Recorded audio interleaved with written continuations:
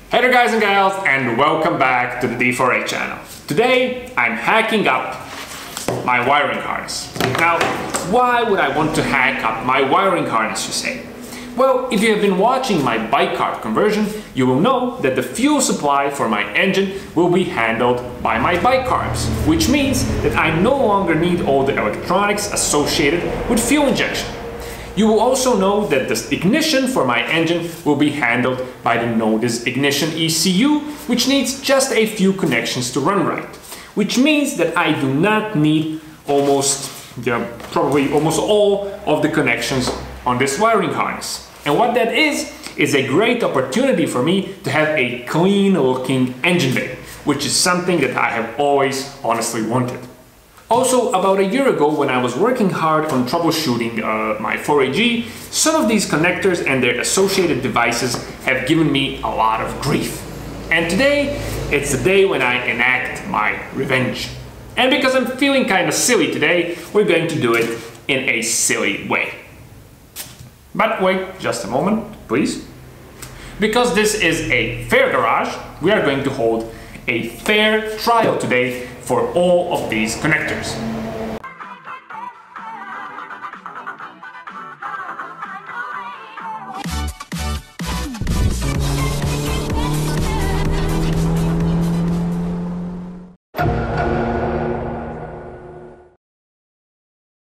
The first case here today before us is the AFM connector versus D4A.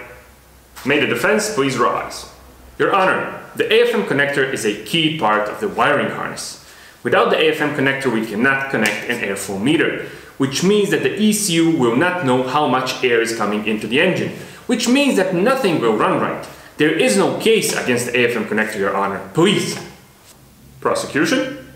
Your Honor, the AFM connector is stupid. It's stupid, it never works right. It connects to the AFM is bulky, it's ugly, it never works right. We took a multimeter to the AFM like a million times and we measure all the resistance and it never worked right. Kill it, Your Honor, please, kill it. Objection, Your Honor, this makes no sense. The AFM connector is not the same as the AFM. Even if the AFM doesn't run right, the connector is still good. We can replace the AFM and you know, have a normal running system. Please, everyone, have some sense. Prosecution? Any response to this? Your Honor, the AFM connector is an accomplice. It goes into the AFM. They like this, they together as one. Kill him, Your Honor, kill him. Objection overruled. The sentence is a painful death with a bread knife. But Your Honor, this court cannot sentence people, electrical connectors, to painful deaths. This should be a fair court. All judgments are final. Off with their heads. But Your Honor, please. Off with their heads, I said.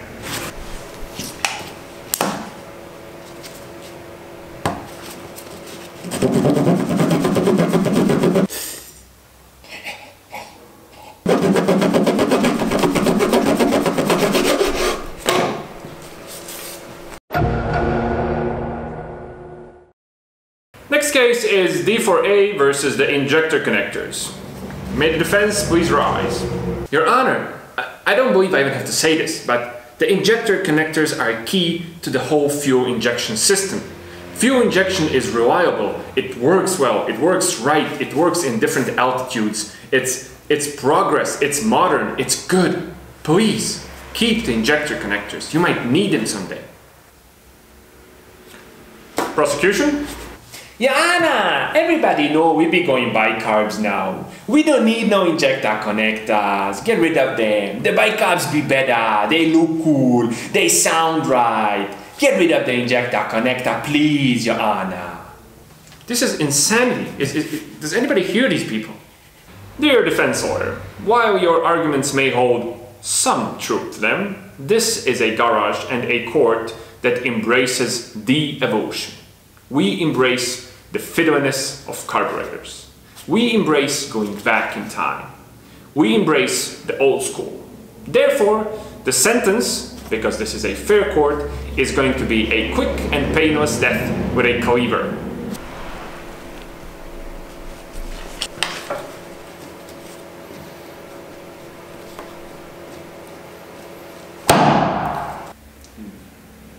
There goes my bonus.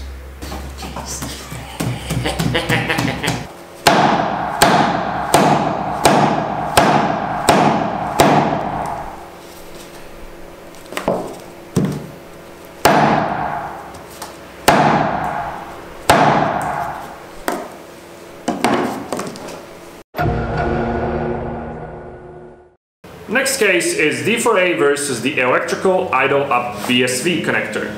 Defense? Your Honor, this must stop. The electrical idle up VSV connector is another key part of the wiring harness and the fuel injection system. It's really important because it's needed. Okay, yes, super important, whatever. Prosecution? Your Honor, we don't need it no more, and the thing's an eyesore. That's it? Yep, that's pretty much it, Your Honor. Very well. Sentence is death by an axe. This is preposterous. What is this court? And why do I get the stupidest hat? Because we hate you. Anyway, off with their heads.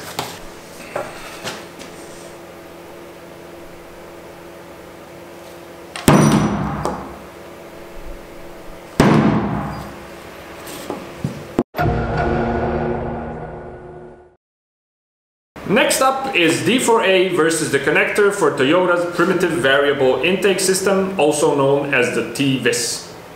Defense? Your Honor, please have some sense. The TVIS is a good system for the 4AG engine. It provides much needed torque in the low end of the RPM range. It is critical. Please do not remove it. Your Honor, that twist connector be the worst of them all. It gave us so much trouble. It gave me a headache. It was always a tiny bit broken. And it was always falling off. And we would always think it was rod knock because when it fall off, the twist make this blip, blip, blip, blip, blip, blip, stupid sound. Horrible, Your Honor. And we be going with bike carbs. Twist be obsolete now. Your Honor, give it a hard sentence, please. I hate it, Your Honor. Very well. For crimes of a especially heinous nature, the twist connector is sentenced to death by flames. Off with their heads. But it makes no sense. You said death by flames, and then you said off with their heads. You just like saying off with their heads, don't you?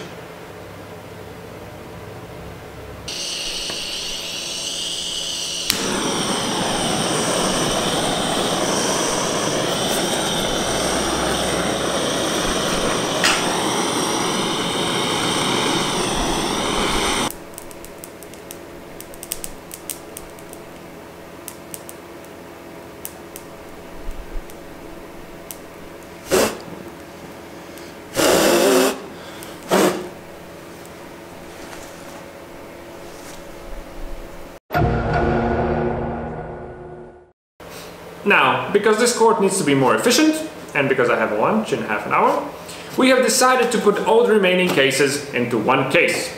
Therefore, the final case for today is D4A versus all the other stupid and useless connectors. Defense? What?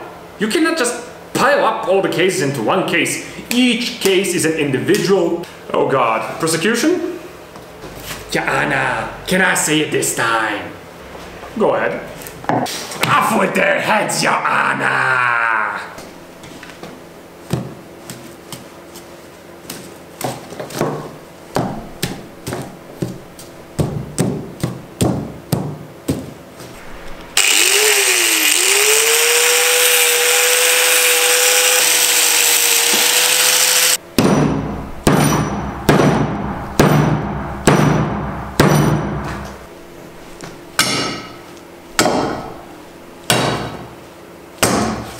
Okay, I think that's enough pointless violence and kangaroo courts for one day. So what I'm going to do now is I'm going to unwrap the harness and remove all of the unnecessary connectors nicely and properly. And then I'm going to wrap it again and heat shrink it and make it into a very pretty little harness.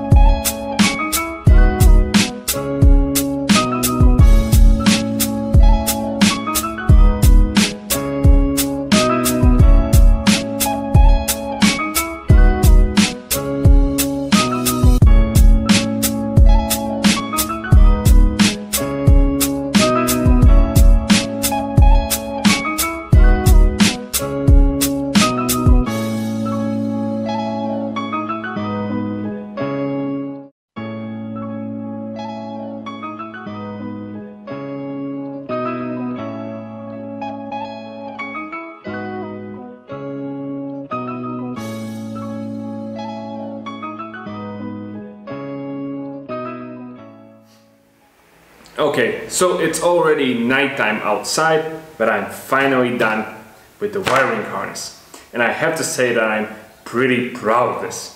Now, just a couple of weeks ago, I was super afraid of doing any electrical work, but I have to say I was brave and I tackled this task and I researched a lot and asked a lot of questions and learned a lot, and I am done with the wiring harness. Now this thing should work really nicely. It should just plug and play basically into the car because I have prepared all of the connections. Now just ignore these wires right here because I have left them untouched because I need to test fit the length of these, and then I will cut them and solder and heat shrink and do everything else for these final few connections. Now I realize that this might look kind of complicated, and you have probably noticed that I have added some relays and a few other things that might seem confusing, but don't worry, this was just the you know, the crazy video with the trial and nonsense. But there will be a detailed video where I will cover everything where it comes to all of the wiring, you know, information, details, tips and tricks and everything else concerning basically the wiring for my bike carb conversion of the 4AG engine.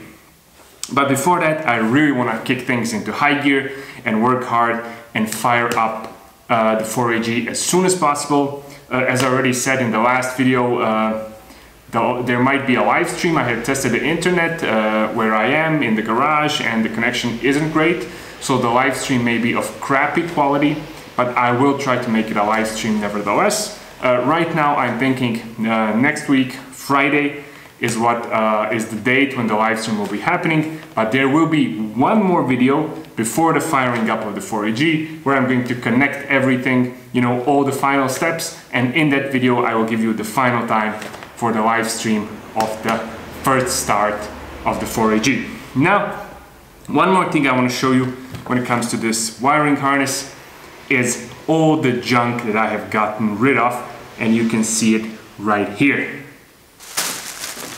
Here's all the junk in the old wiring harness. Look at this. Look at all the weight saving.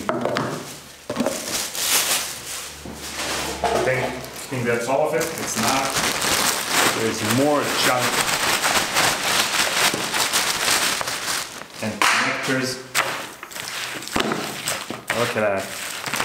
So much junk. And let's not forget that we got rid of this guy and this guy and this guy and also this guy. All of this is not needed anymore. Look, look, I'm so proud of getting rid of all of this. So there you have it. Super, super weight saving, and what's of course more important, because this isn't really that much weight, is that I have made my engine bay so much cleaner, so much simpler, and so much more, you know, prettier to look at. So I guess that's enough for today. Time to go home, time to hit the sack. I hope you liked today's video. I hope it wasn't too insane. I kind of lost it there. I don't know why, but I hope it was fun. As always, thanks a lot for watching. Don't forget to share, like, comment and subscribe, and definitely I'll be seeing you soon with more fun stuff on the D4A channel.